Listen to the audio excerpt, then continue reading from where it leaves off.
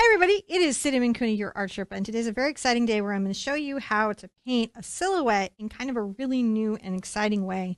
Step by step, fully explained, every color mix, every technique, every tool I use, I'm going to share with you so that you can paint this for yourself at home. It's like a painting party at home that you can do. On the mic is my husband, John. Hello. He helps me bring these lessons to you by making sure that our cameras and equipment are pointed at what I'm doing, so when I'm explaining it, you can really visually see that. Also, if you check the description below and you open it fully up, you will see links to the website, a full material list expressed down there, a bunch of other resources and links. And you may also notice that this is part of a program called Acrylic April. Like it'll be, this is what day in Acrylic April. What is all that about? It's a 30-day painting program that is all about painting landscape water. So water in landscape. And the idea is that you start at painting one and go all the way through painting 30, and each skill set builds up on the previous one, teaching you, especially if you're a beginner, the fundamental things you have to know about how to paint landscape in water. So whether you're coming here because you want to paint this cute surfer girl at a sundown, you know, ready to go out and catch or she's come in from the beach, I would think, because it's really not a lot of girl out there. Or if you're here following up yesterday's sunset, ready to take those purple and orange skills to the next level, you have come to the right place. I don't really know what we could say except get those paints, get your brushes, come back and meet me right now. I'm going to show you how you can paint this. For today's lesson, I am painting on an 8x8 canvas. I have the acrylic colors, the oxazine purple, quinacridone magenta. This is tight knit yellow, sometimes called Naples Yellow Light. I have a whole blog about this color because it's got some weird naming stuff. If you check the description below, it'll take you there. And the blog will make it simple and give you the exact brands that have it under the names that they sell it, so you don't even have to worry about that. And there are a lot of choices. I have Cad Yellow Medium and Cad Red Medium, Titanium White. Put a wish or intention on the canvas that everything is good in your studio companion, your little pet's lives in the studio, and that also that things are going well in your community, safety and well-being in everyone's community. Also today, if you want to know more about materials or get extra help with resources, if you check the description below, you want to go to the website, you want to get the mini book and download it so you can have that step-by-step instruction.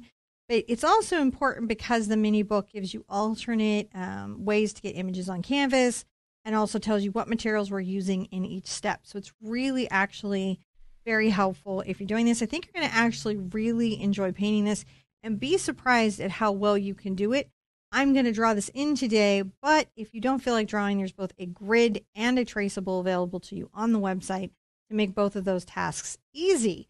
John, throw up a step.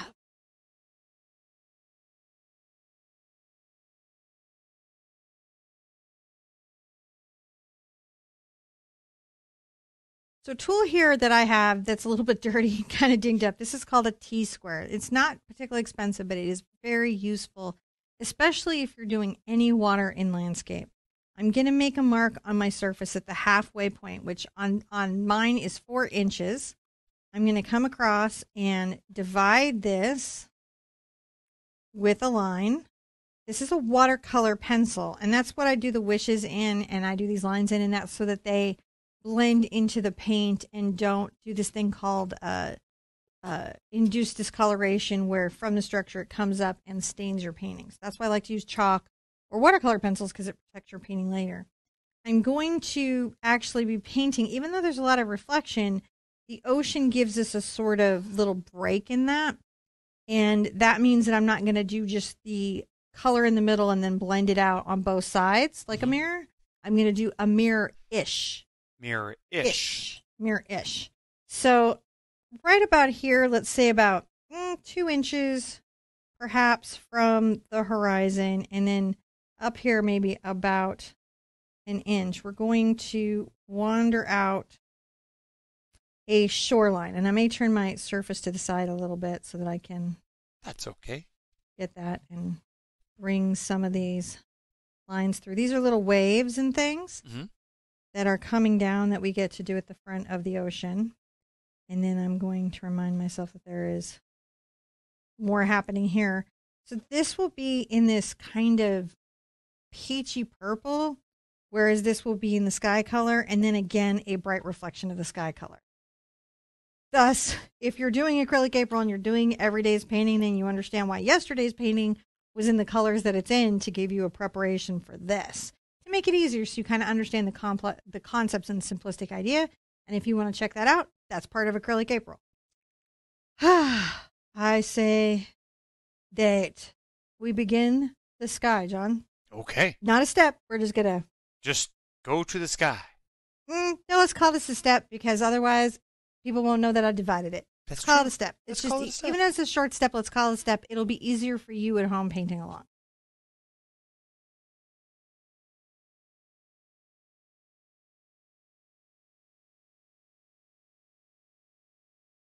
So coming back, we're going to do the groovy sky, and I am excited about it. I'm going to start it with a bright, this is a number 26 short-handled bright brush. The number really isn't that important. It's about an inch across. The reason I always say numbers are not that important is it's only important to the brand in that line because there isn't a universal sizing. Mm-hmm. But however, if you're looking at the ruby satin short handles, not long handles, but just the short handles, that would be useful information. I'm going to start doing this amazing ombre. And to begin that, I'm going to kind of blend out the watercolor wish I had up at the top. And I'm going to grab a little bit of my yellow and a little bit of my orange. There is a lot of color transitioning here. Yeah. And that's going to be sort of an interesting and maybe even difficult thing to do if you've never done it before, but just breathe, stay calm, follow along. You'll be surprised at what you can do.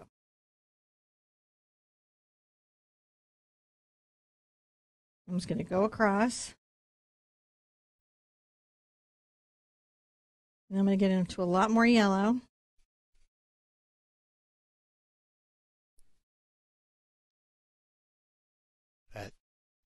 And I'm going to wipe off my brush, and I'm going to get into my Naples yellow light, the Tight Knit yellow. Mm-hmm. And I'm going to come here and bridge there.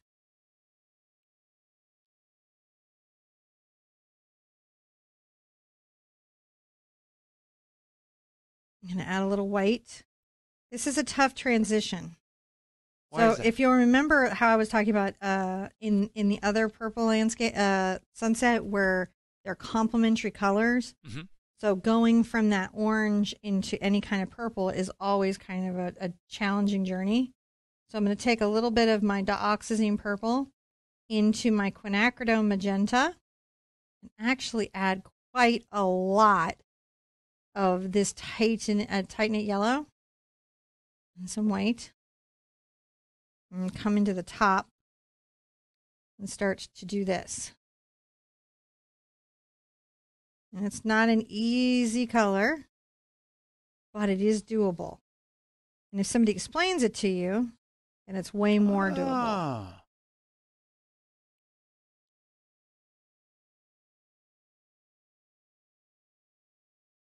And that's a little stripy at this moment, and I do want to have a more blended version of this. But this is a great beginning because I can come in and eventually work out some really nice transitioning as I go. I'm going to rinse out. One of the things that you don't want to do is take a lot of paint color to a bunch of different locations around the surface. I'm going to grab a mop. This is a dry 1-inch oval mop. And I'm going to go ahead and do some blending just initially. And we'll call this Blendy Sky Layer 1. Rinse that out because I don't want that on the mop just sitting there. Mm-hmm. Just sitting there. Now, down here, I want to bring in some of this purple, and to get some control over it because there's some curve lines, I'm going to switch to my cat's tongue. And I'm going to take my peach and my pink and purple.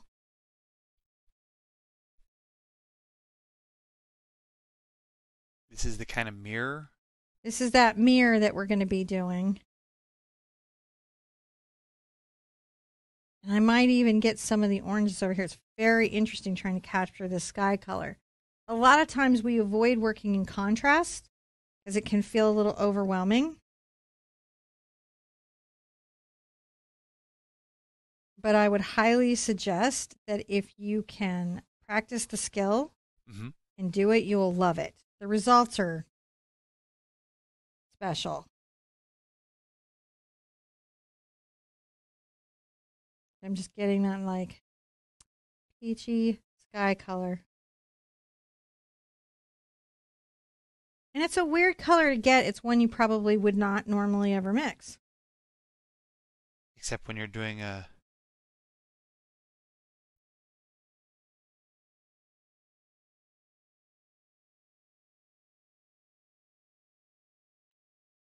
this kind of sky.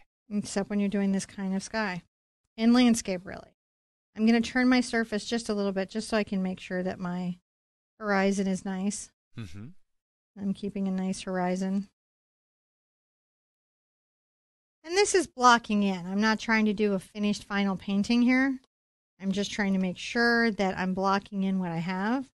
Now coming through here, I'm going to have my oranges again. These are quite bright.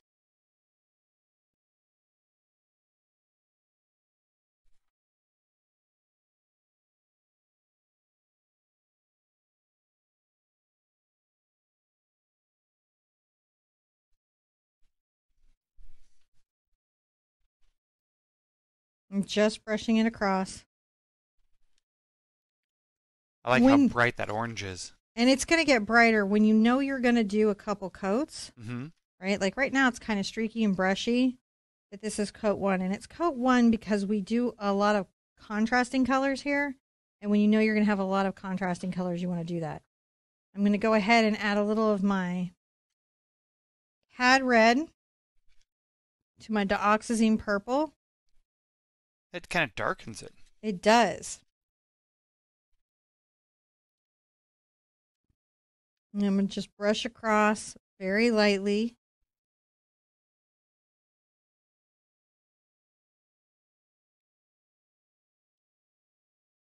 And again, this is just that first thought of these color transitions, right? That we have. And then we're going to come back into the purple pink that we've got at the back here. That speaks a bit to what's happening maybe in the sky, but this is just definitely and distinctly more, maybe a little of the Naples yellow light, but just much more purple. So this is a really beautiful landscape, and it is a silhouette, but we're gonna treat it like a much more complicated subject matter. Because, I mean, even she's shaded, so it's that next step in that art journey. It's a lot going on, for sure. It's a good time to kind of think about those values. I may want to lighten this value just a bit. Back here with some white. See how I'm doing? And blend that in. And I'm doing this while everything's a little wet, so I can kind of feather it, blend it in just a little. You know, I just want it laid out places and kind of know where it's going. That is this step. We're going to, well, what? Is it okay? Okay. We're going to dry it, and then we're going to come back and start putting in the next layer and more refining detail up in the sky.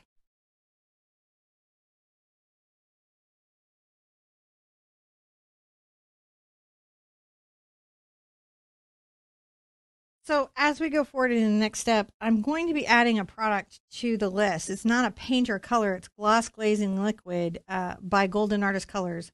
It's a slow drying extender. So what this does is this improves the brushability of your color. It slows down the drying time and allows you to do thin, transparent glazes. Now, normally products that are called glazing medium don't do that. They just allow you to do thin, transparent glazes, and they dry really fast. But this slows the drying time down. It's very forgiving to beginners. Slow drying agents in acrylic can be really challenging for beginners, and this is the one product that I found that's beginner friendly for that type of medium. Because if you use like a true slow drying agent, which they often call either slow dry gel or a proper term for it is retarder, which just means it slows the drying time down. What'll happen is if you add too much of that to your paint won't ever dry. I know, it just stays sticky and gooey forever. Forever. This doesn't do that to you, which is why I recommend it. I know that's a long-winded explanation of that product, but just in case you didn't know, I wanted you to know. I'm going to start out, I think, maybe with my number 8 cat's tongue, and I'm going to get it wet. I may change water. Whenever I'm working with purples and yellows, because they're complements, I change my water a lot. Yes, John. You know, if someone just showed up, they might think you talk a lot. They might. They might. They might, and that would be a fair thought of theirs. If you just came here and thought this lady talks a lot, I mean, fair. Fair. I've gotten that note before. Have you? I have. Some teachers and stuff have said this to me. I'm adding a little bit of my glazing medium to my cad red, and I've added a little bit of the yellow, and I'm going to come across here and try to create a brighter band of this orange. I really want this to be quite a lot brighter. Like that very much. Sometimes I will wipe out. Just so I can get into these brighter colors. Might get a little of my glazing liquid in there.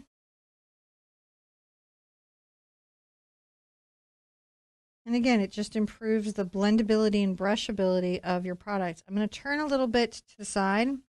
And that's just so that I can have a nice angle to what I'm doing. That makes sense. You know, because I just want a nice angle. I wipe off my brush on a towel, and sometimes I'll come back and kind of really try to create a space there.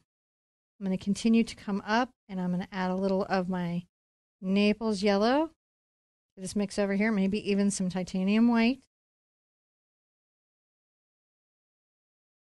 I'm going to be brushing back and forth in this way.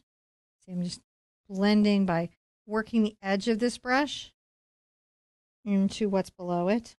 And everything is still wet, so I'm working what's called wet into wet. A very helpful way of going. And then I can come right into my purple and pink mix.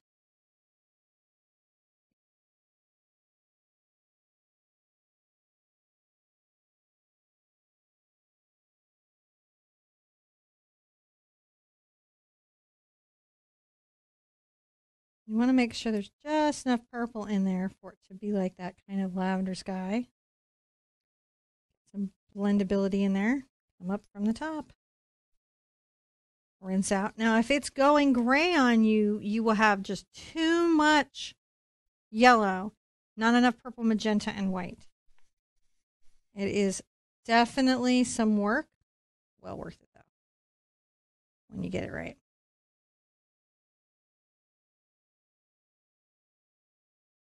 Because it's almost like a soft, putty lilac. It's just a wild, soft color. Now I'm going to turn a little bit to the side because I want some control over my blending. I'm adding blending medium. And I will probably get into the yellow and white here. And I'm going to come between these two. And I'm going to blend. Because I'm wanting a soft transition. And see how I'm kind of creating it? Yeah, I do. This is going to be, if you're like, oh, I get it. But you can do it. You can do it. You really can do it. That's what the thumbnail says. You can do it. Add a little peach. We're going to see if it's clickbait. It's not clickbait. I wrote many books and there's crazy tricks. I don't know. I don't think you really mean it. I think you're just, this also, is it's a very sad version of clickbait. If this is my version of clickbait, I don't understand what clickbait is then, right? You can see I'm just creating those soft transitions. You keep wiping the brush off there. I do. I rinse out and wipe off because I very, very much want to have some control over my color. Now, a lot of folks have asked about that in the questions. Like, I get too much paint in my brush, in the belly of the brush. And the heat of the brush. You can build up paint in your brush. You can very easily build up a lot of paint in your brush. And that can be really problematic for you. And so what you see me do is I rinse out and I come back and I wipe off on my towel. I always wipe off because if I rinsed off deeply, I could have water all up the handle. And I want to get that off for two reasons. Water is destructive to the handle. And because a hidden drop coming down and dropping on my painting right now would just ruin my work. The hidden drop. The hidden drop.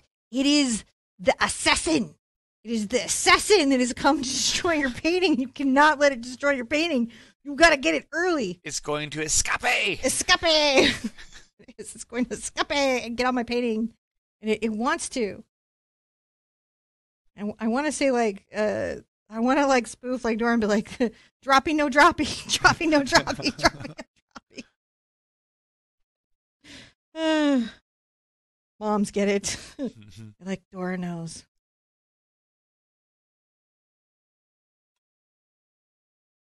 I want to say right now, like that. Certainly, my kids grew up on Dora. So every once in a while, you just come here and you think, "Oh, will there be Dora jokes?" Yes, yes, there will. Forever. A few. Forever, and SpongeBob too. You know, stuff happened. Okay, that is looking pretty good. Coming back with a little bit of orange there and brush that in. Go. And then I might get just a smidge of purple. Kind of goes a little brown. I'm going to just at the edge. You've got to be delicate with this. If you're not sure, skip it. It is nice to give some tonality to the horizon line. And I may come back when it's a little more dry with like a purple, like over the top, to give it like that purple haze. Ooh. How's a journey, right? That is. Let's dry and come back.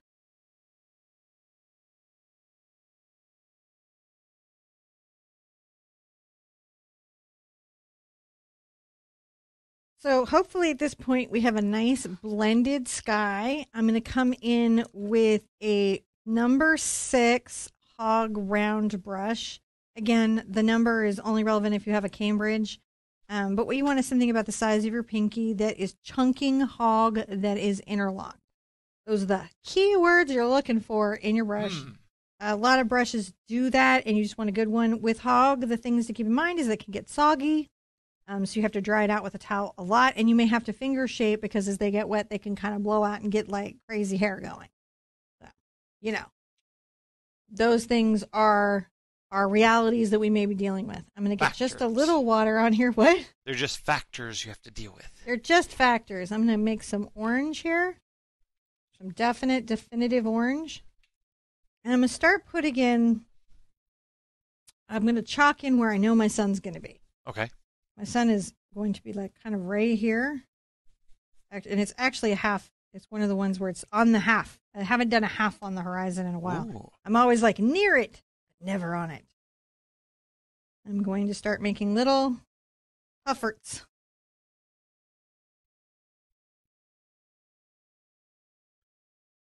These are kind of clouds in perspective, right? Because as they come near the horizon, you'll have clouds that are far away. If you're trying to create better skies, that's something that you want to kind of think about is like, what is the perspective of the clouds? Not just its viewpoint on literature and politics and world geopolitics, but also like where it lives in the sky. If your brush feels wet, you just come in and you dry it off, and you'll know it feels wet because instead of kind of being a fluffy, dry brush experience, it's sort of like putting things down in maybe unsatisfying way. And then you might be like, oh, my brushes are putting things down in an unsatisfying way now. What? Now, you were saying that it never hurts to reset, clean your brush, go back, and then reload. It never hurts to just, if you're not getting the result you want, stop, drop, reload. Stop, rinse, reload. Really. Stop, rinse, reload. You know, and you don't have to have exactly my tools, but I will explain to you why I'm choosing the tools that I'm choosing, and there are reasons for it. Big, important reasons. that I'm leaning into these things. You'll notice that the shapes that I'm making are very regular. Mm-hmm. I'm not making like little round circles. They're not patterned. They're Really not little... try not to, because nature rarely gives you a good pattern. If it does, watch out. That's probably poisonous. Oh. If nature's like, here's a pattern you can see, just back away from it. There is the coolest tree that grows in hexagons. What? Its branches grow to form little hexagons. I'm not even kidding. It's really, really pretty. Really? Yeah. No, it's yeah. It's just it's not perfect. Now I'm gonna have to Google that. Yeah, it's not perfect, but if you look up at the tree from the ground, each of the branches segment out that form little hexagons, and it's just naturally how it optimized for its branch thing. But it's I'll find the name of the tree. Yeah, I'm gonna check that out. I'll tell you what, I Google stuff. I do. The other day, somebody was in the live. Not somebody, I just don't want to out them. We all know who it was in the live chat saying, "This is where I'm, and here's my time zone," and they were like, "It's like 1916 or 1816," and I was like, I got to Google that. But see, it used to be that I would have to just sit there not knowing what that time was, but now I'm like, what time is this time on the Universal Standard Clock? And it's like, oh, it's 6 o'clock. And I'm like, oh, okay. Now I know what we're talking about. Because I don't know how to say good night, good morning. Oh my gosh, you're up late. I don't know what the polite thing is to say without unless I know what time it is, and I don't military time well. And I'm also not on the universal clock. So I am dropping my brush. You'll notice I touch my brush up and down, and I'm trying to make very random shapes, right? Yeah. Make interesting randomy shapes. I'm up here maybe a little more orange than down low. It's really fun to kind of create cloud banks that feel like a summer day that you remember. Maybe this is a summer day you have recently seen, or maybe you haven't seen a summer day since 2019. Some of us have not. Depends on when you're watching the video. Maybe YouTube is still here years later, like a decade later, and you're like, who is this woman with the hair? What is she talking about? But that is a good cloud lesson, so I will listen to her. Back in the before times.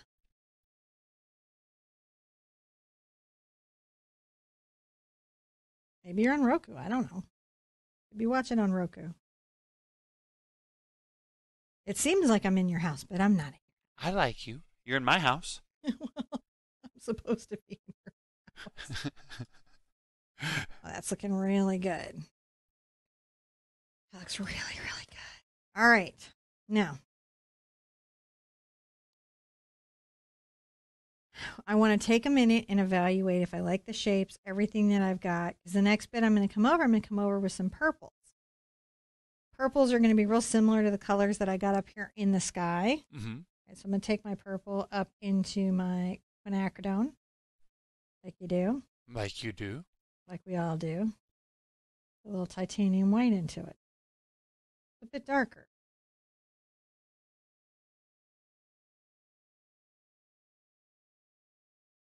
I'm going to come in here and add these shadows, but I want to leave some of the orange that I painted visible. So you've got to be light with this. Tapping up and down. There's like a glow that's happening here, and you can't get the glow if you paint away all your orange. Mm-hmm. You gotta keep some of your orange going. Some of your orange going. Hey, there's a cloud. I love that sky. Today. Oh, that's lovely. Lovely. Paint a little bit of a drama sky. The sky is so dramatic. Very dramatic. It's dramatic.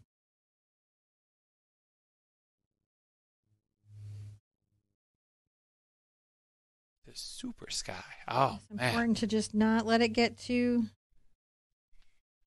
Add a little more white if I need to. The edges here. It's Add a little more white. amazing how they're the lighting around them. Just paint the clouds. Adding a little bit of white to it. If I want to get into like a deeper purple, I can come up and maybe say up in here, perhaps a little bit of a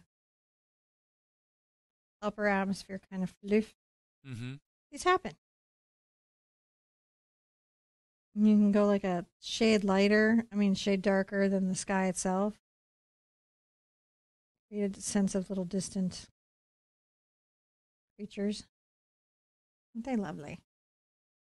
They're doing their stuff. They're doing their thing. They are. Kind of floating up there in the sky.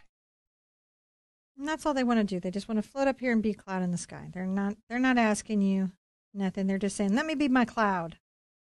You do you.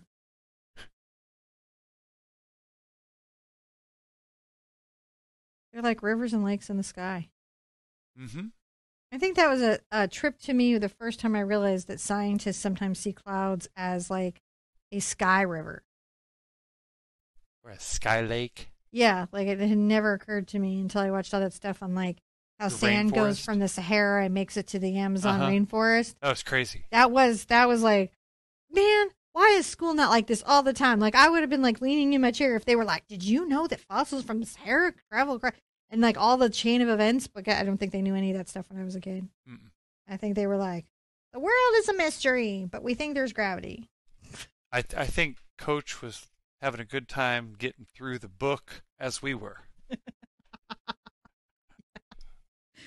So my history was spotty. You know? I love my daughter. She's in a health class, and she doesn't feel that the information is particularly helpful or accurate. So she fact checks it. It's like, this isn't really currently accurate.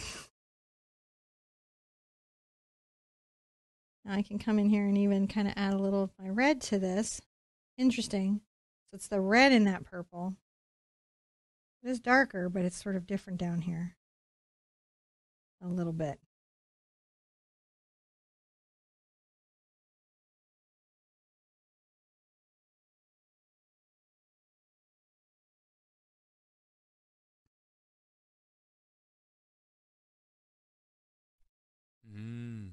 I feel like these are just too separate, so I'm going to bring these together. Okay. When I look at them, I'm just like, you're just like, yeah, there we go. Sometimes you look at it and you're like they were too much in the same keeping. And I wanted them to be a little more connected. And you can do that, by the way, as you're painting. You can be like, you need to have a little more together than you currently do. And a little red into it.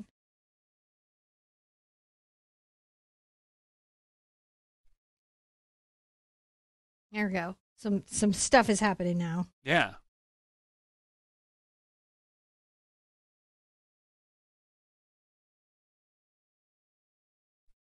Things that they used to know. Do you remember when they thought eggs were killing us? I remember when there's just about everything they thought was going to kill us. And then all the stuff that was killing us, nobody noticed. Oopsie. Was that it? Oh, we didn't know. Good times. Good times. Looking back. Going to continue to add a little purple into this mix over here and kind of come across. I mentioned that I might do this where I come back with just a little kind of haze of purple over here. And if I need to, a neat thing I can do is I can get my glaze. Isn't the glaze a powerful tool? Oh, wow.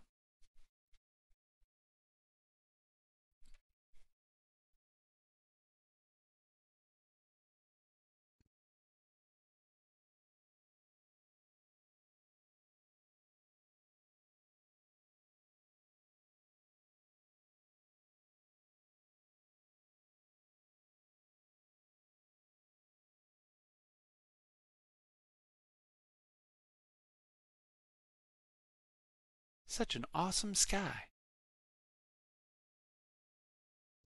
Gotta have fun with it. I mean, you don't have to. Like, you're not obligated to, but, I mean, you painted here for a reason, so I assume it's to have some fun. Mm-hmm. You take a little bit of red and yellow. Kind of come around here and brighten this space around where the sun's going to be. Mm-hmm.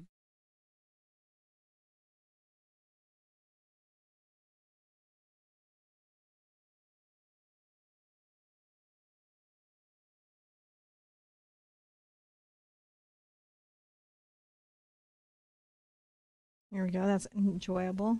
Enjoyable little touch. And then it's no surprise, or maybe it is a surprise. Maybe it is a surprise. I assume it's no surprise, but perhaps it is. Let's I'm going see to take if we're a little. surprised. See if you're surprised. We're going to take a little bit of white.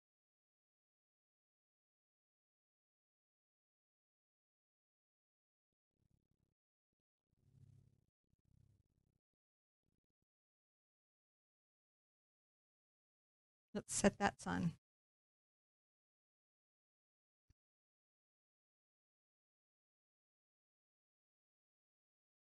It's a very nicely set sun, is it not? Mm-hmm.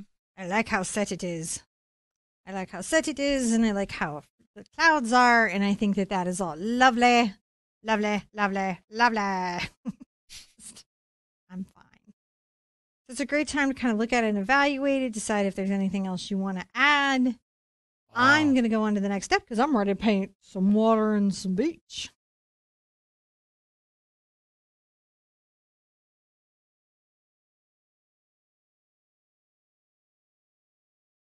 Now we're going to come forward and start working in our water. And this is a lot of fun because there's some interesting reflections and shadows happening on the water.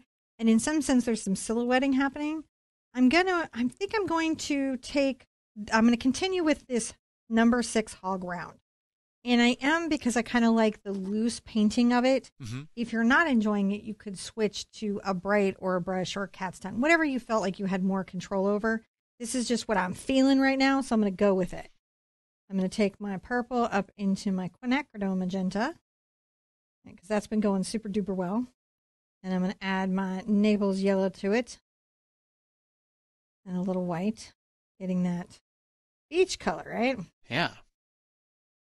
Well, that's not even the beach color, it's the watercolor. I'm going to come across and make sure that I've got some bright violet reflections. I'm going to turn my canvas. I'm brushing across. I'm going to brush across horizontally first, but I'm going to turn the canvas because that's where I have the most comfort in that stroke. Don't turn your head to see me. Just download the mini book and look at the straight on image. But this sometimes helps me because I would normally, if I sat at a table, I would have an easel here, a table easel, and the painting would be facing me. It is better, though, for the camera and for you guys that the painting is flat to the surface so you can see everything that's going on. On the easel, when we painted the easel, which we'll be back to in May, or who knows when it is, because if YouTube is still here, it could be May already, and you're like, wait, you're back to these videos are up forever, and I have years and years of them. I love it when people like find a really old video and they like give us technical advice over something that we totally already fixed. Where they're like, your sound is really bad. I'm like, good news. We have whole new sound problems. I mean, it's sort of fun though, right? Well, fun for me. I'll continue here. Now, I will, as I come forward, I do kind of want to maybe pull a little lip forward and give this some dimensionality and shape because water is like that. Uh-huh. And we will be playing with those lips and power of that wave that we would have. Fun to do. Fun for me, anyways. I like it. That's looking a little more reflecty. I want to get some more white into it. A little more white. And I have it be even a little more reflecty.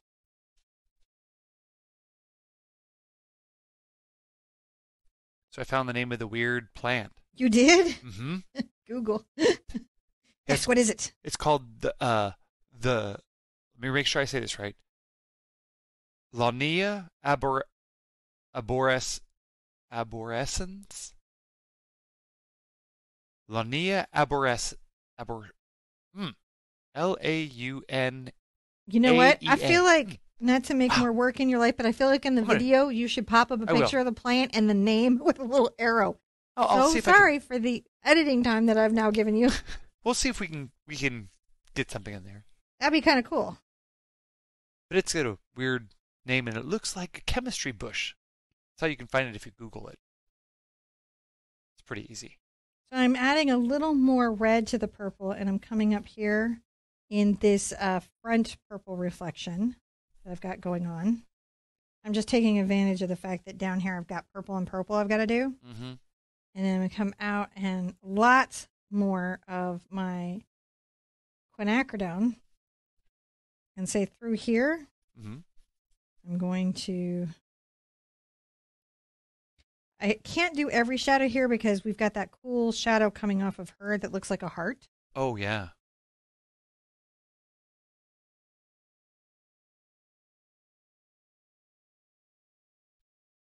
Just more magenta, a little bit, as we go through. Can even get a little of my Naples yellow, cad yellow mixture over to it and kind of warm it. See how I'm doing? I do.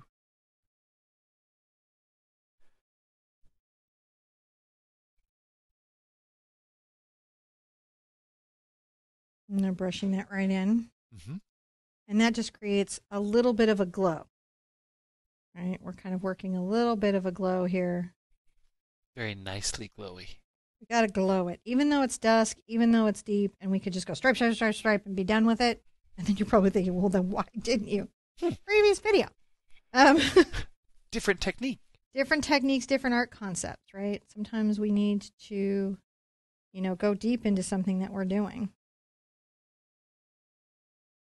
I'm going to also start to take some of this into, our water a bit. Coming up, say, from the sun. Mm-hmm.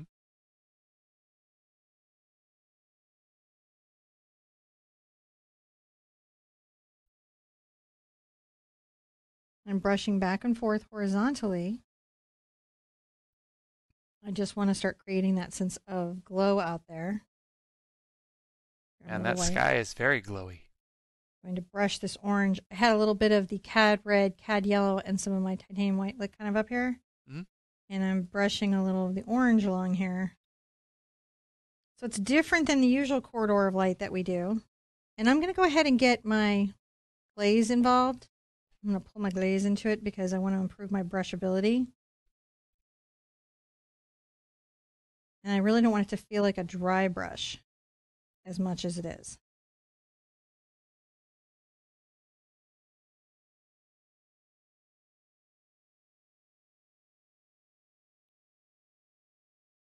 And add just some orange. I've got the glazing medium in it. I'm glazing the water because it's a glowing. Mm-hmm. You see it a glowing? I don't know if you can just, but it is. I totally do. I mean, you're adding the sky reflection there. You're coming down, and then when I get down into this, I definitely want to get more into the cad red and cad yellow space. But I'm going to use my glaze to keep control of it. I always get my quinacridone in it, and that does some interesting kind of transitional stuff. More glazing medium. Mm-hmm. And I'm going to brush harder because I do want the purple to show through. There we go. Oh, I'm yeah. getting like kind of a more thoughtful glaze on that.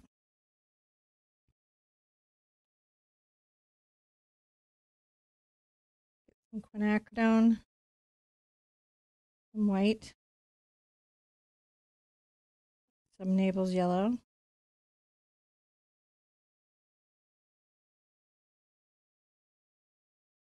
Blow this up in here. Mm-hmm.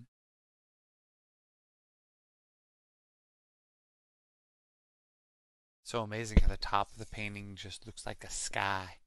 It does, doesn't it? Now you're keeping your brush strokes horizontal there I again? am. Even if I turn the easel, I'm really trying to keep these somewhat horizontal. The reflections, I really will want to keep kind of somewhat horizontal. Just a bit. Right? Just a bit. And then I may come in and get some yellow. And have a little bit of white and some glaze.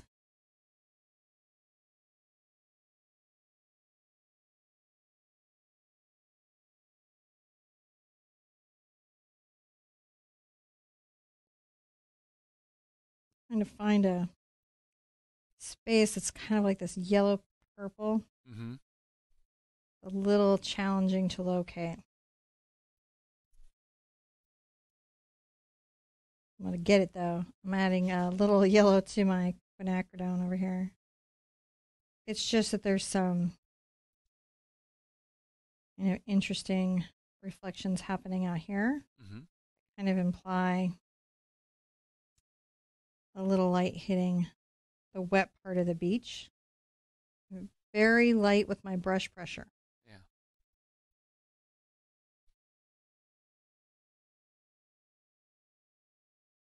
I've got a lot of work here to do, so I don't want to go too far into it because she's going to sew and pack everything. Mm-hmm. But I may want to wait till I see her because she'll be capturing and creating some interesting shadows and everything that's going on. Huh. I think I've got one more kind of little orange that I want to get out here. I need more yellow is what it is. I'm working through my yellow. On this painting, I work through a lot of yellow. If it gets away from you, dry, start again.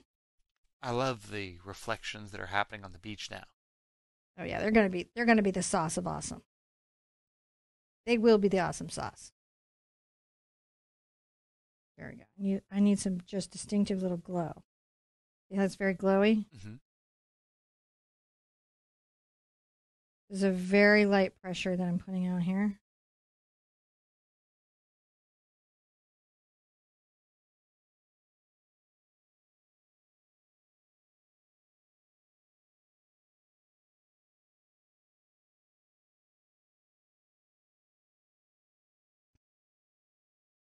Oh, there we go.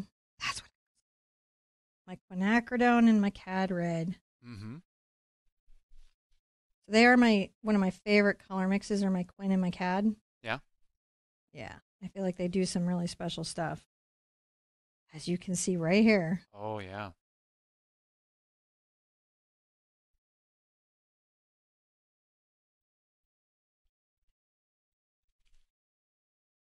And just touch it and play with it.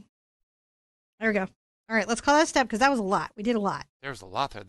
There was a lot to Very it. reflective beach. Very reflective beach. We did a lot. Now we're going to come back and do a little more.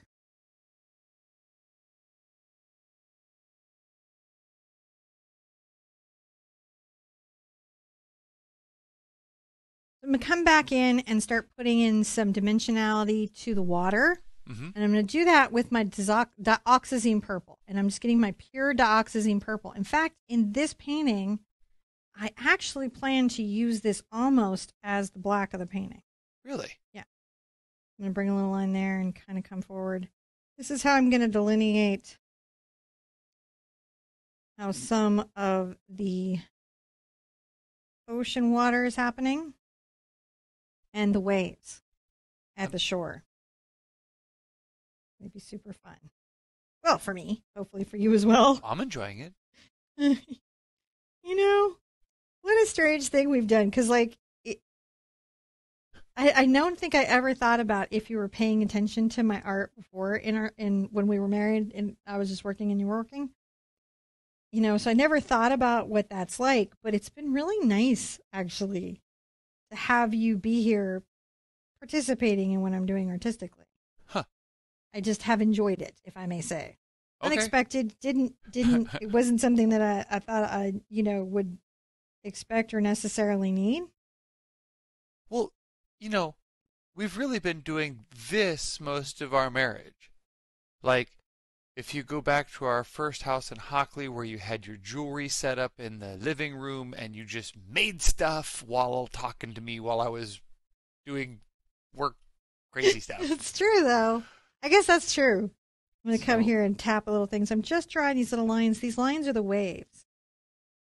Right? Because on this kind of lighting, I'm just making little tapping marks where the water is maybe a little churny. See how that goes? And Cinnamon made danger jewelry. I did make some jewelry that could take your life.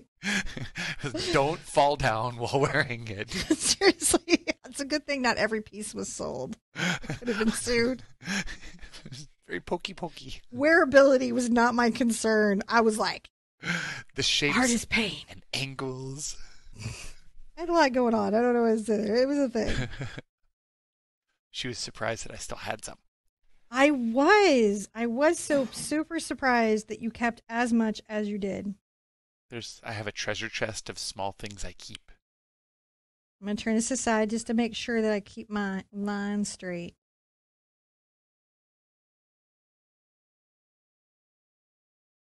I'm going to do the same here. Mm-hmm.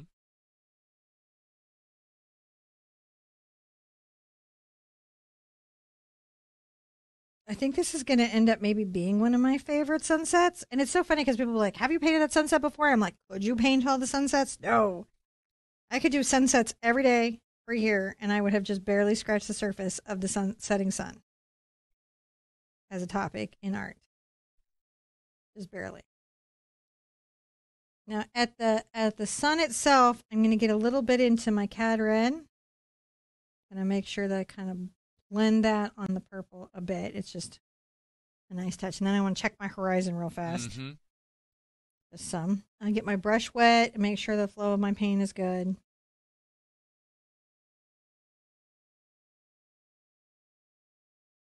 Now back here, I'm going to make little short sort of strokes that kind of imply choppy water.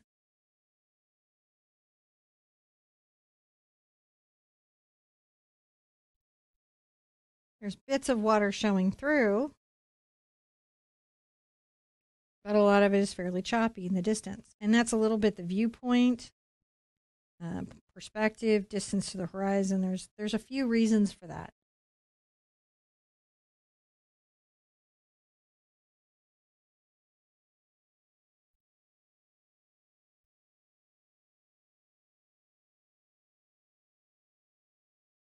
Oh, there's that ocean. Ocean happens, you know. The purple starts to add that, the wave, the depth of the wave motion.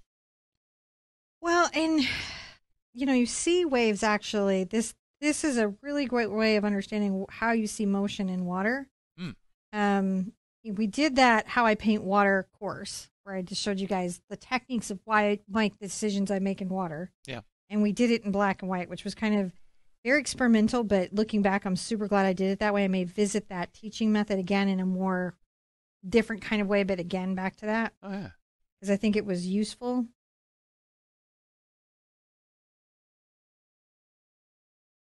Super duper useful.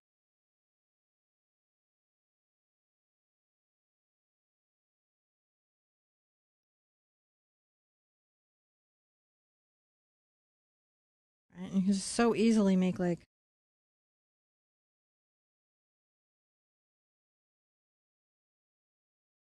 little bits of waves coming over to the side. I mean, she's here before the surf, I feel, but okay. It's kind of a small day. Maybe she's waiting.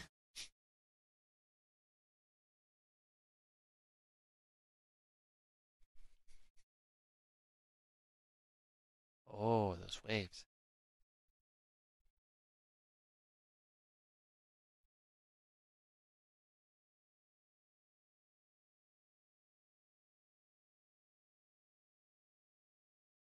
Little ripples in the water is super important. Water does stuff.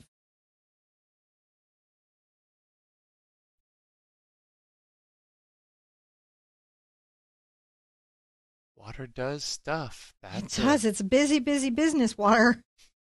Especially if it's coming in from the ocean. It's very rarely just still. In fact, it's almost disturbing when I see water that's super still. I just instantly go to, there's got to be something in that. Still water be scary. Sharks. Not sharks. Sharks. I'm going to add a little white to my... See, it would take nothing. You put a little fin just poking up here. There's be sharks in the water. Just adding a bit. It's not white white, it's just a bit of froth that we're kind of talking about.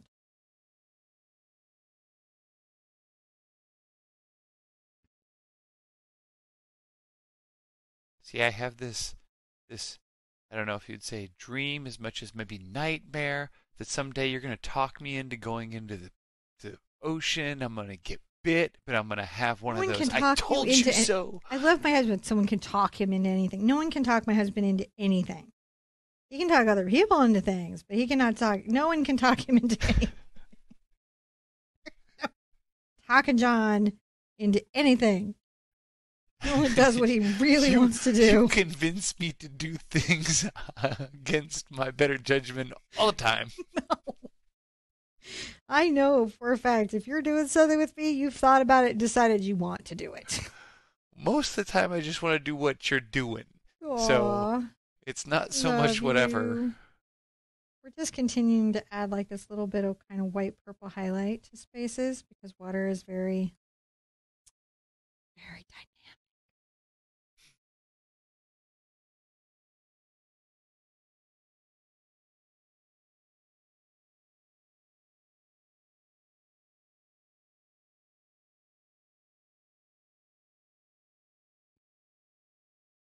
Rinse out a bit. It's looking kind of good, kind of okay, kind of happy. Now I'm going to grab my quinacridone and my Naples Yellow Light, or Tighten It Yellow. PY53 is the pigment code.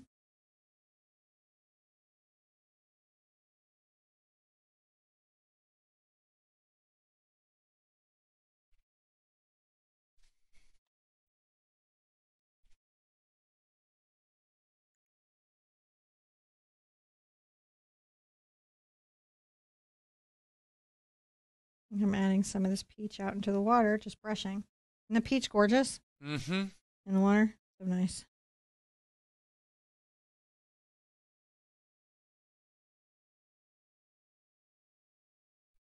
A big fan of the peach in the water.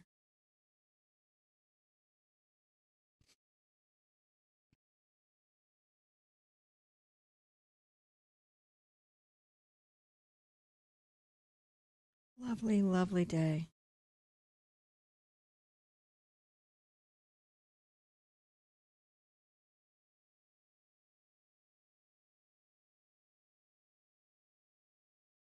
I can add a little of my cad red and cad yellow to that peach mix. Mm-hmm.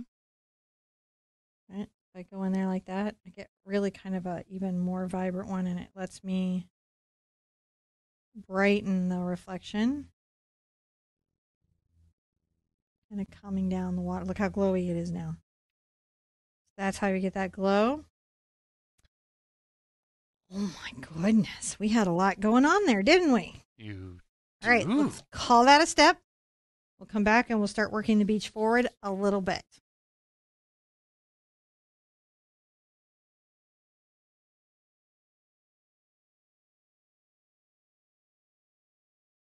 So I have a chalk pencil. This is just a pencil made with white chalk. You could use actual chalk from a chalkboard. You could use the traceable and Ceril paper. You could use the gridding method. If you were going to be gridding, this might be a great place to put this in to draw her in. I'm going to freehand her in. We'll see how that goes. All right. I get asked about, how to draw things like this a lot. And so the first thing I would do is I'm going to put a sense of scale in. What space do I feel like she's taking up in this world? Mm-hmm. That tells me a little bit about the perspective of the world. How far above the sun do I feel like she is? Mm-hmm. In the view. I'm going to put a little head in. And I like to put shoulders.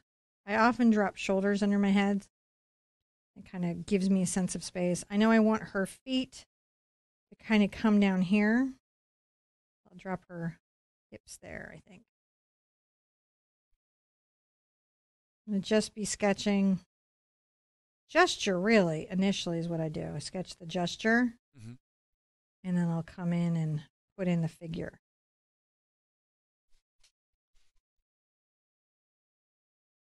And it's interesting for me because I actually find that I think more when I'm drawing than when I'm painting. Yeah. Drawing is more of a gear grinder for me. Well, you're working out maths. Weird little mass inside my head. Now, I do want to have a little bit of light peeking through her legs, so I am going to maintain that. Mm-hmm. And I very much like the curve of everything, so I'm going to maintain that as well. However, this is a silhouette, so that's always sort of interesting and forgiving. You just got to capture a couple of things correctly to get her where you want her to be. And that's about the gesture of her. There's a lot of gesture in here you've got to get right, and then you just kind of want to get certain proportionalities where you need them to be. Like, where do I want this back half to be? And I like to give myself room to sort of change my mind. Mm-hmm. You know, also kind of coming at an angle. You've got a surfboard to contend with, which is good and bad. You know, because it'll give us I like the heart shadow. It's one of the things that attracted me to this piece. Mm-hmm. Was that there was a heart shadow. I've just got to make sure that I get nice line on her so she feels like the really cool figure that she is. Okay. At her waist is where I have to drop her elbow or it will pull the whole thing apart. Right.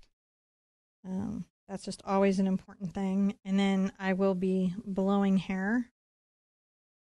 This gives me room then to pull back.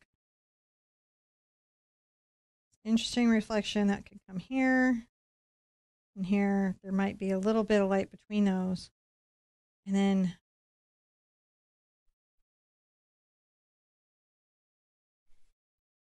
I'm trying to decide how much do I want to exaggerate the heart in the reflection. And it is what it would do. So that's sort of interesting to me, just overall. I want to be aware of where that is. And so when I have her in, that's going to let me kind of think about where the beach is going to be, and we'll have some fun putting in her hair. That's how I would sketch her in. If you are not comfortable drawing yet, that is completely okay. Drawing is a skill. It is not the only skill in art, though some people treat it like it is the only skill in art. Mm-hmm. And it is not the first skill you must master. There's all kinds of people who are fantastic artists who never draw, who work in textiles and other mediums, and it's just not part of their process. So I never like to perpetuate that propaganda. However, that said, it is fun. And if you're enjoying painting, you may enjoy learning how to draw. So I highly recommend doing that as well, if you're ready for it and it's not going to ruin your whole creative time. Yeah. But it is never cheating to use a traceable, because that is an art technique that they teach you in art school and have been using since the Renaissance. So it's just very important that you know that. So if somebody says something, bizarre to you like that, you're like, oh, well, then Michelangelo was a cheat. So, right? Exactly. It's not cheating. All right, I'll see you back, and we'll start painting in the ocean. No, wait, I don't want to see them back. I could start painting in the ocean from here. Oh, maybe we should call this a step. What should we do? We're going to call this a step, and we'll be back. Okay.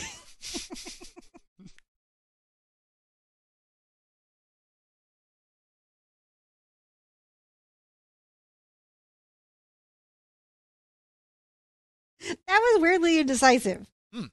Just like, maybe we start, maybe we stop. I don't know. What are we doing? Actually, I think it's because my brain was gearing on, do I want to do the silhouette at this stage or the reflections at this stage? And I think I actually want to put in some silhouette at this stage. Okay. Just so I have that anchoring space. Now, you might be like, silhouette, you don't have any black. That's right, we don't. I'm going to begin my silhouette by getting some orange, some of my cad red on my brush on the toe. This is a number 4 round. And I'm going to come to her head and around her hair. And I'm going to very carefully kind of add a little bit of a red glow here. I might number 1 monogram liner for her hair. Okay. Just because I want really lovely, flowy hair. I'm going to switch to my number 1 monogram liner for her hair and then come back in a second for the number 4 round. Now, I love I love the way hair blows at the beach Hmm. because it just kind of goes up, it goes down, it has its own really mind of its own. So I want to make sure that I capture the energy of that hair. And again, I'm doing it with my CAD red because even though she's in silhouette, her hair is actually going to be backlit into the red. Oh, yeah. And that is going to be really nice, in my opinion, and my expertise. But I am not telling anyone what to do. I'm just saying I think this will be the right decision.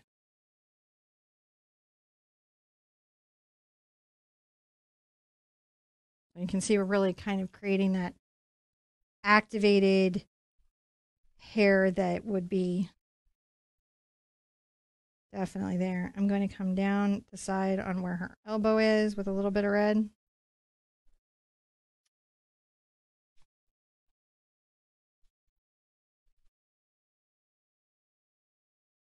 And I will for sure, be coming back with the silhouette. It's just nice sometimes to create a bit of a halo. Hmm. I'm going to outline the board.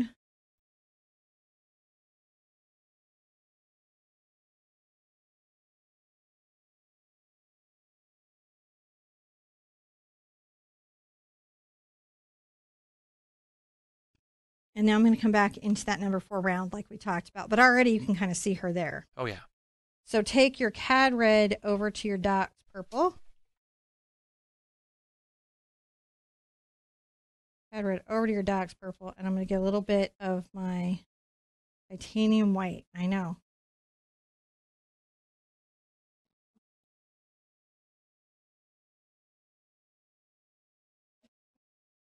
We're going to paint this in.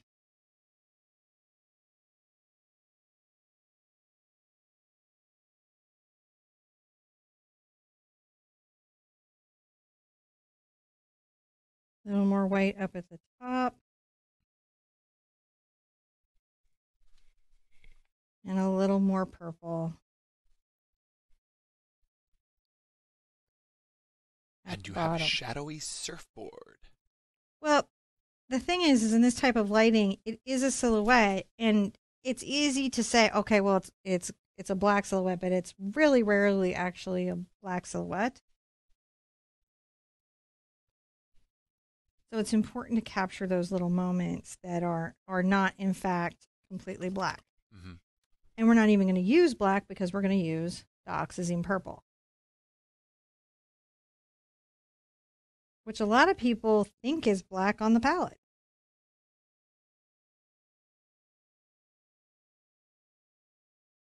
I'll just come in with my number 4 round and just very carefully paint this in. Mm-hmm.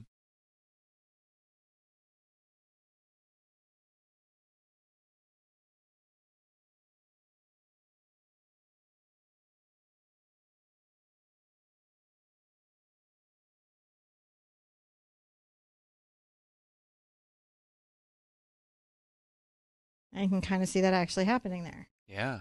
You can come back and fill this in. And that helps just create a little bit of her silhouette shape in relationship to her board. Mm-hmm.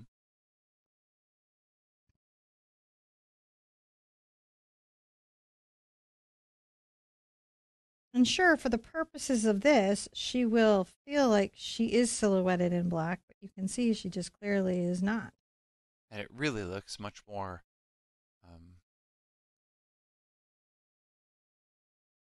realistic is the word, but it's not realism. I mean, I don't know.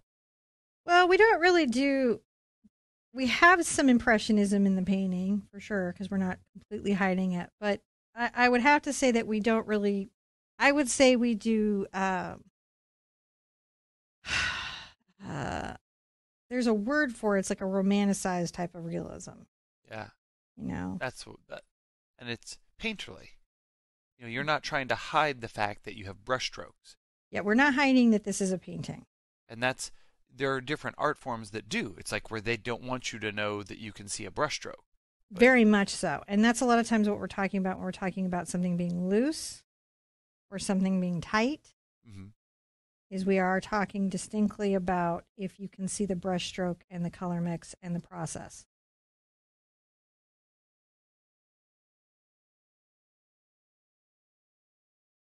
If at any point I've gotten too thick with something or not thick enough, I can always come back with a color and kind of erase out, which I may do at the thighs Mm-hmm.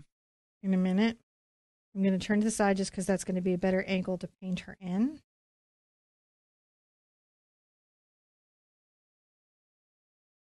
And you can see if I do any depth of purple at all, it is black. Yeah.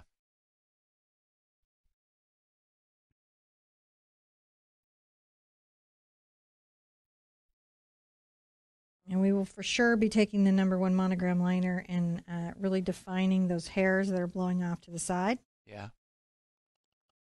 I do want to kind of come in with the peach and kind of trim back in on her legs some.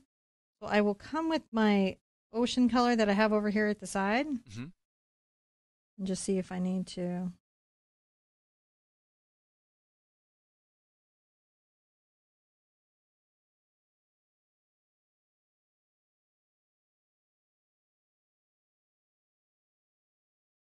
Oh yeah. So I can come back if I have anything that's not making me happy. I'm not stuck. Right. And that's important to realize because sometimes when you're doing a figure, and if you've never done a figure before, I'm going to let you know right now that if you've never painted a figure before, you've got to promise me you're going to be really forgiving of yourself.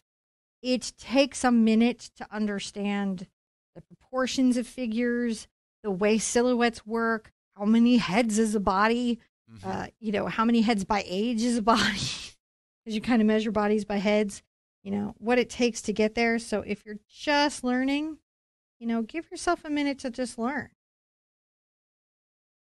Oh, that adds a lot of depth. I very much like it when we pull a little red into the hair.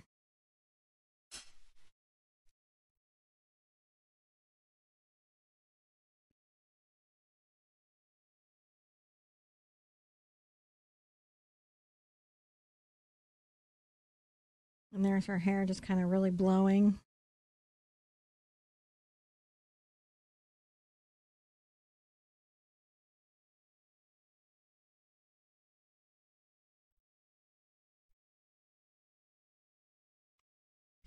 I like that. Mm-hmm. I can also at this stage kind of come in and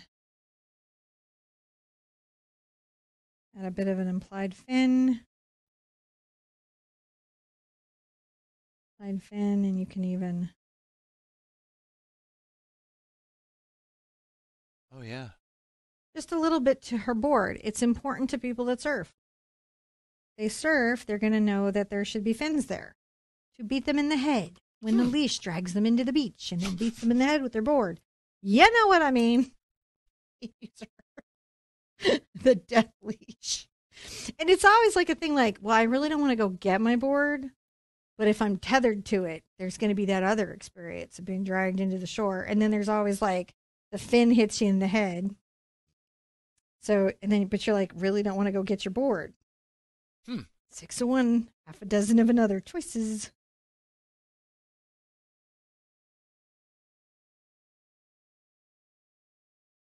See, this just seems like a shark bait activity. Specifically, like, I'm gonna go pretend to be a seal for a bit. I know you feel that. I'm going to just bring this here. And I'm going to go ahead and do this little silhouette back here and kind of like these little stripes.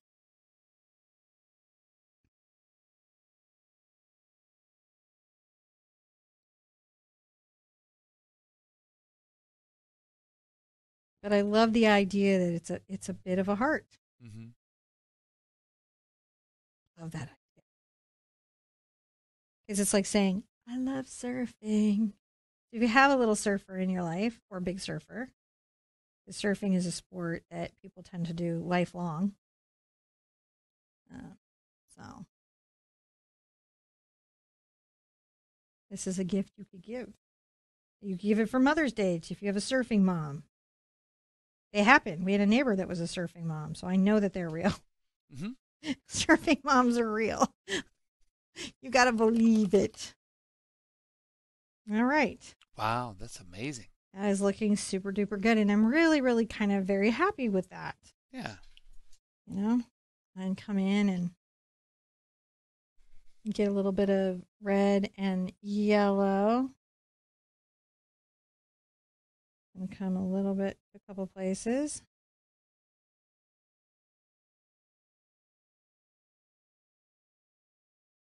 Sometimes I just like to add a little glow.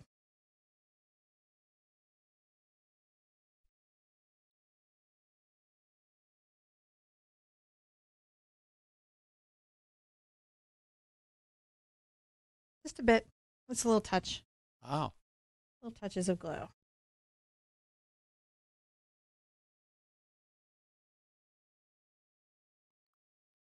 All right.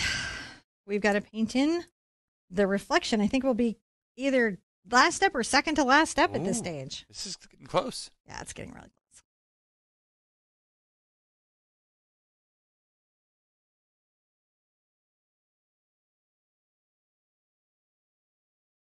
So now I'm going to kind of pull together the reflections on the beach, what's happening there, the shadows, the wetness, all of those things that kind of make it, you know, the awesomeness that it is.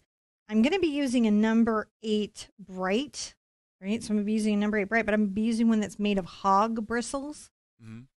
I'm going to get it wet and then wipe off on the towel because I don't want it to be so super wet that I can't work with it. And let's begin with a very bright orange. I'm going to take my cad red to my cad yellow and get a very, very bright orange going.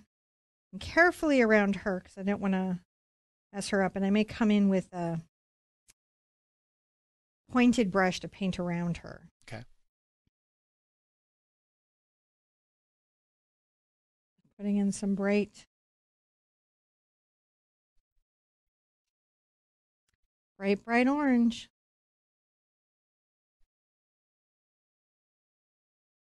Going here right up to the edge of that water.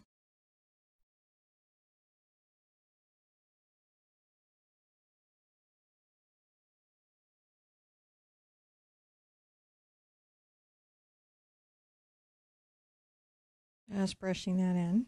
On the outer edges, I like it to be a little deeper to the cad red, and then towards the interior, it can be a little more to the cad yellow.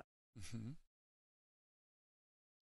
Not really going to take it deep into where the purple sand is, that reflection.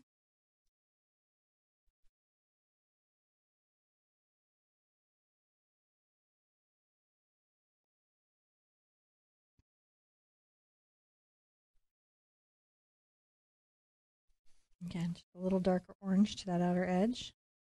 Does not hurt. Mm-mm. And then you can even kind of come in and add some of that reflection, that brighter red. We're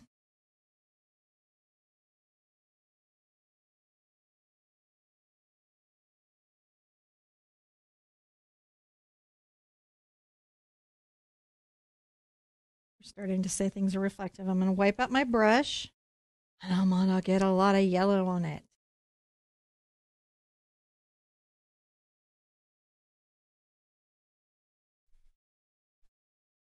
Wow.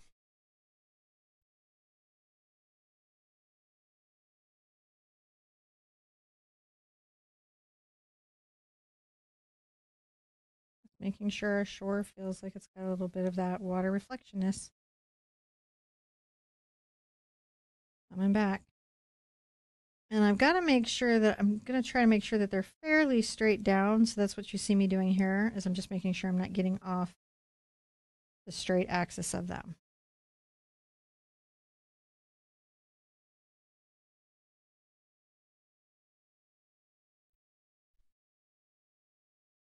That's looking really nice.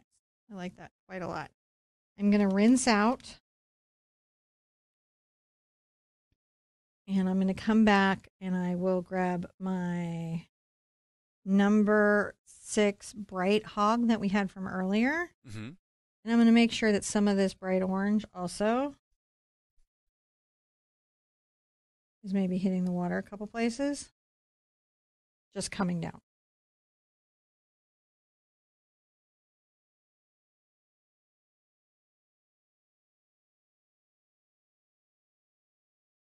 Just enough for it to be of interest. Right there. Really coming down right there in that front little lip there. This is very good. Looking good. Let's come back here and we're going to kind of do the quinacridone and the peaches, all those really other kind of crazy fun colors. So if I get my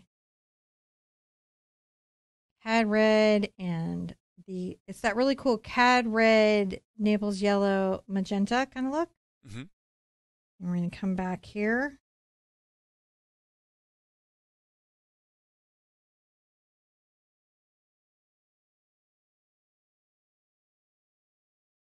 Or just work that wonderful set of colors.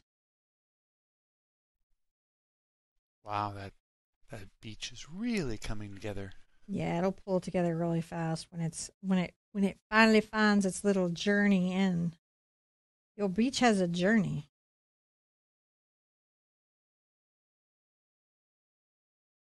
A little more magenta to the outside here.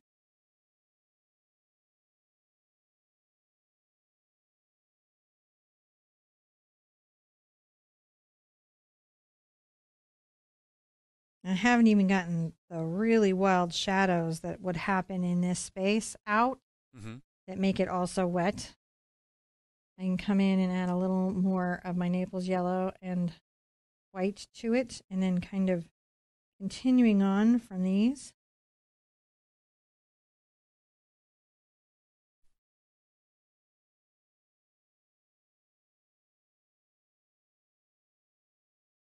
So it is coming out that way.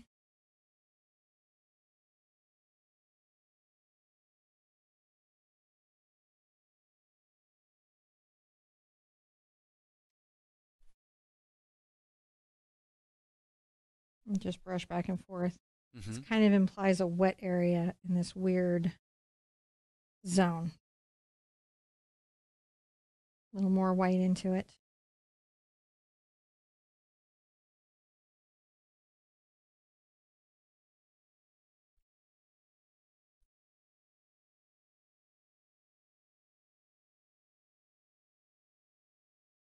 So that's looking pretty cool.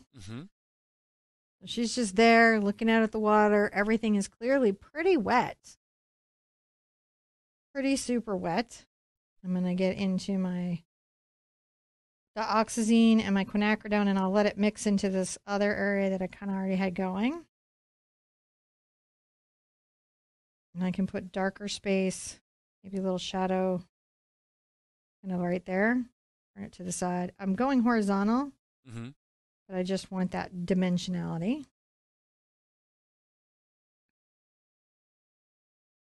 I come along here, the toe of the brush. Oh, pretty on its tippy toe. And add some shadow there.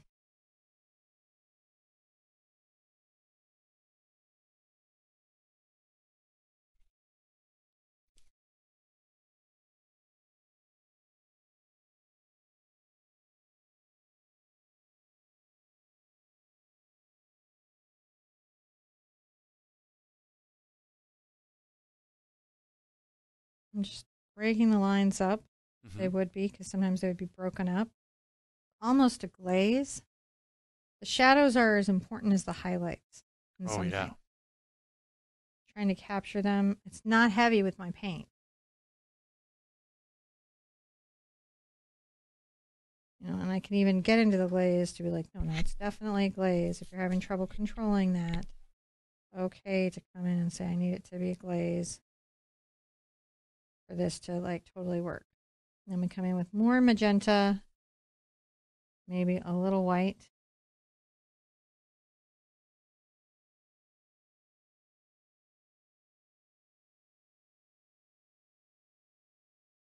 Even break up some of this. Which again is what helps it feel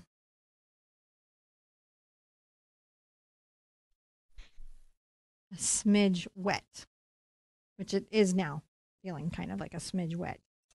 And I'm going to take my detail brush. I'm going to get a little purple and white going here.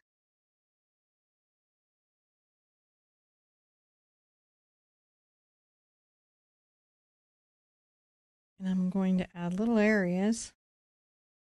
Actually, I'll start with the dark because you may be able to see it better with the dark, and then I'll come in with the highlights. Start with a little bit of your monogram liner and your Da'Ox purple. You can always put a few stones out in the shells. sand. Yeah, they're little things that happen. The little seabirds are always looking for.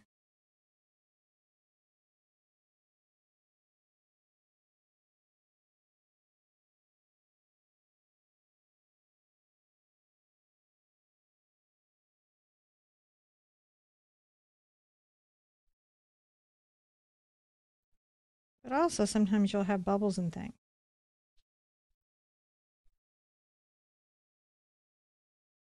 It's nice to talk about them as well.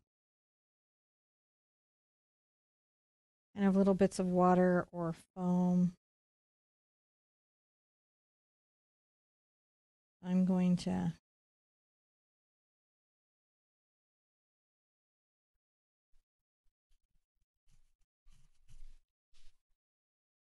make sure I add those little details.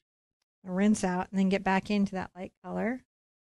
It's not a total white because it's got a little bit of the purple in it, but it is very light for the space.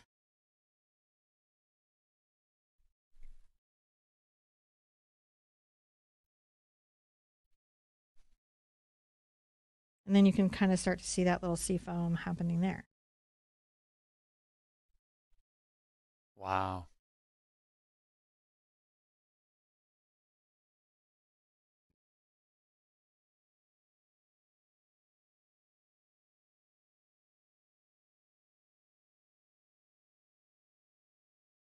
Just little bits. Little bits. Sea foam happens, right?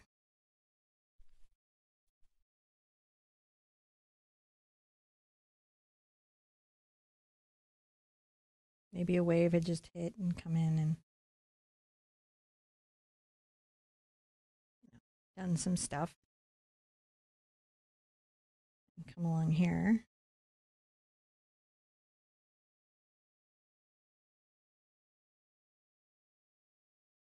Just a little bit along the edge of that wave.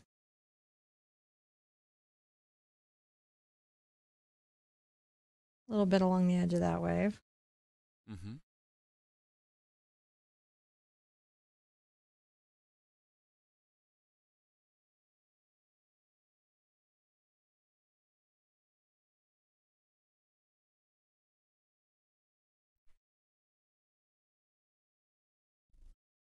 Those little details can make a big difference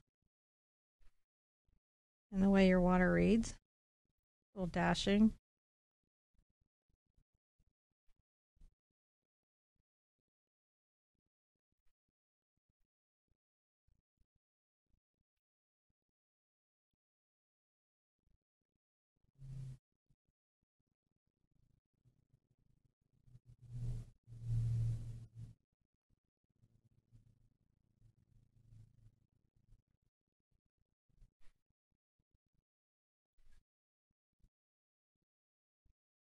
Just a little bit.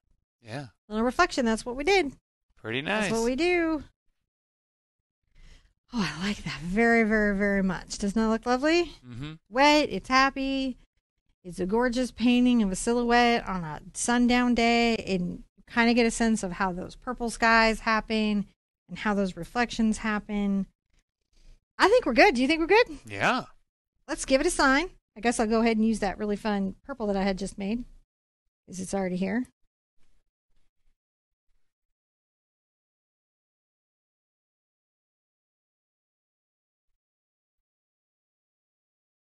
Another day doing landscape and water. Mm-hmm. I hope you guys really liked today's class because I think it was fun. I loved it. Be good to yourselves. Be good to each other. And I want to see you at an easel really soon. Bye-bye.